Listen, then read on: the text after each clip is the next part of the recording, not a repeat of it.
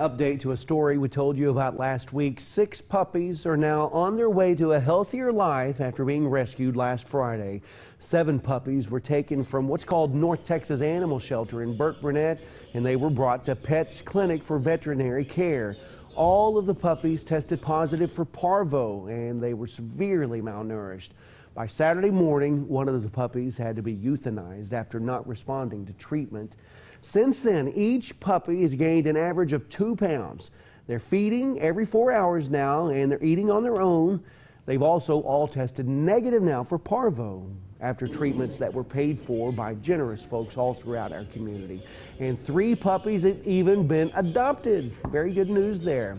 P.E.T.S still needs puppy pads for the remaining 3, though. So if you'd like more information on how you can help out and donate, just head over to Texomashomepage.com. So stinking cute. Oh, Oh my goodness. I know Carney spent some time with them today, and she did. She sent us those pictures, and they seem to be doing a lot better. She really had a good time, and we appreciated her checking in on those dogs. But we want to say, too, how much we appreciate the kind and wonderful folks over at P.E.T.S for making this recovery happen. For sure. Well, hey, speaking